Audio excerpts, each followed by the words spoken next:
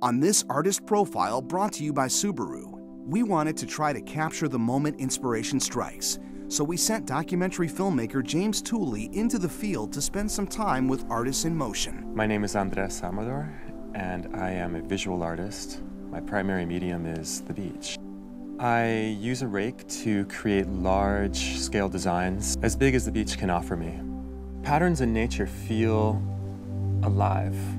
There's no beginning or end to them. One of the things I hope to impart upon the viewer is a sense of immediacy, to notice the world around them and to take a moment to appreciate that, to turn their attention to something that is so grand and yet so fragile at the same time.